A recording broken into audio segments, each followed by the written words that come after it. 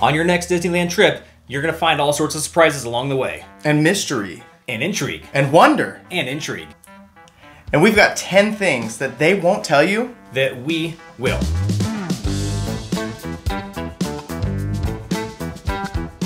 Hello everybody, welcome to RTD Adventures. My name is Brian. I'm Jacob. And we are here to talk about things on your Disneyland trip that you are not expecting. These are 10 things that for some people may seem obvious, but for others, they may not be. So the things that Disneyland doesn't tell you, we're here to cover those. That way you're not gonna run into any unpleasant surprises.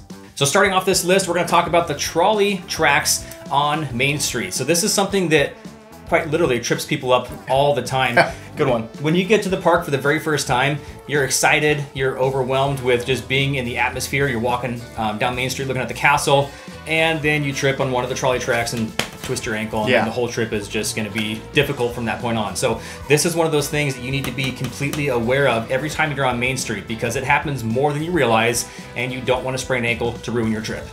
Another thing that might seem obvious, but no one's going to tell you this, is limited edition or limited time merch is very difficult to get. People are also looking for that. You're not going to be the only one looking for that limited time merch.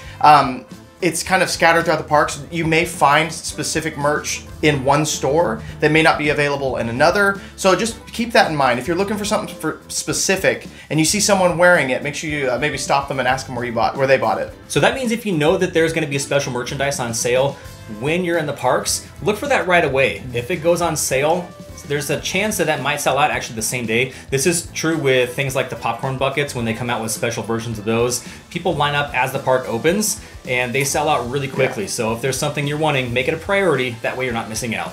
And along the lines of limited merchandise, there's also limited snacks that are hard to come by in certain cases. So these are things like special items that are themed after events that are going on, or seasonal items like the candy canes. Some of these treats can sell out really quickly. In particular, the candy canes sell out almost immediately after they go on sale.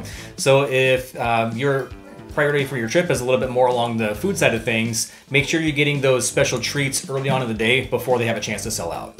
Another thing to note is Disney Genie Plus. The prices will change often. So you're looking at different days will be more expensive than other times, especially during busy seasons like Christmas, during basically holidays, and of course weekends. So you'll see that those prices are a lot more expensive than other days. So just keep an eye out and keep that in mind before you go. And this variable pricing for Genie Plus only affects when you're buying individual days. If you purchase Genie Plus for your entire trip ahead of time, the price is fixed on that. So if you know you're going to be getting those Genie Plus passes every single day, it's worth it to buy ahead because you're going to save versus the variable pricing. And let's go back to the merchandise thing. When you're in the shops, there's a lot of really cool merch that you're looking at buying, but remember that a lot of the things that are for sale in the shops are also available on Shop Disney, and they might even be cheaper on Shop Disney too. So it's worth your time to actually pull up Shop Disney and check out to see if the merch you want is available online. Buying it and shipping it to your house is going to be a lot easier than having to buy it in the parks. Now, there are a lot of really cool merch items that are available only in the parks, but that's why it's worth checking out to make sure that you're getting the best deal. Now, some people might be thinking that these are pretty obvious tips, but if they are, I have an obvious question for you. Why haven't you subscribed yet? It's what are you doing? And it's free. All you gotta do Hit the button. Click the subscribe button. It helps us out a ton, and it helps us bring more great Disney content just for you.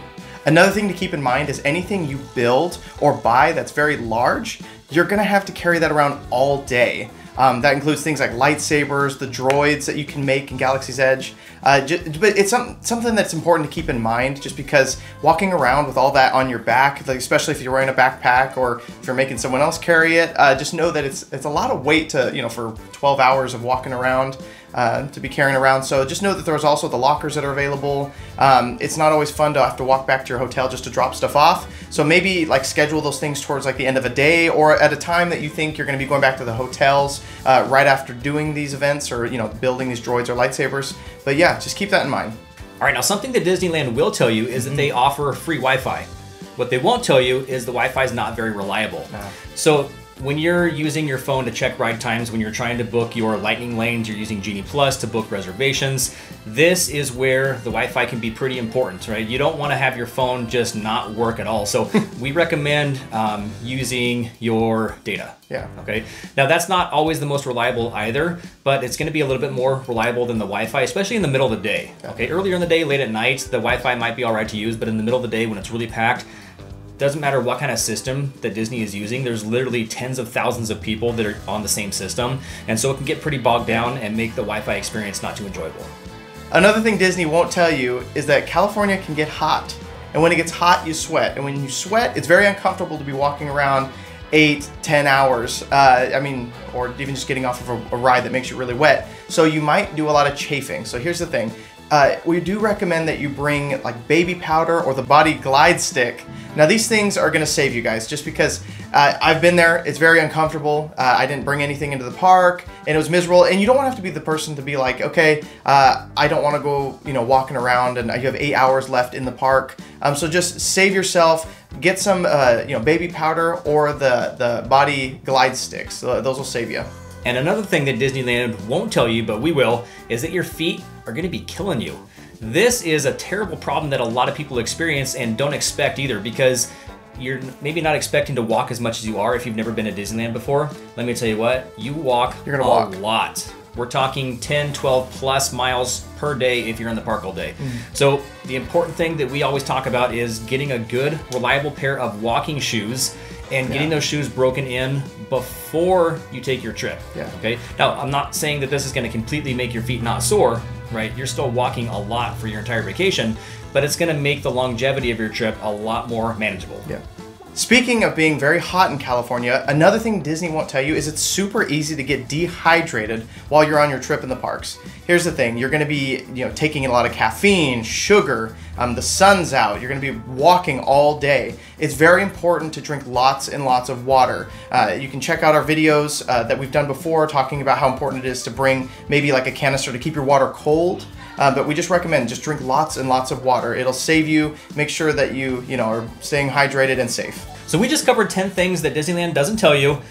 We gave you that information, and there's a couple more things that can actually help you prepare yourself for some of these things, and that's some of the essential items that are necessary to bring with you to have the best trip possible. We made a video all about that, so there's going to be a link up on the screen. Just click or tap, and it's going to bring you right to that list. And we just want to say we really appreciate you guys for tuning into these videos. We're still growing. It's a slow process, but hey, we just really appreciate you guys for tuning in. And just check out our other videos and that link below. And as always, thanks for watching.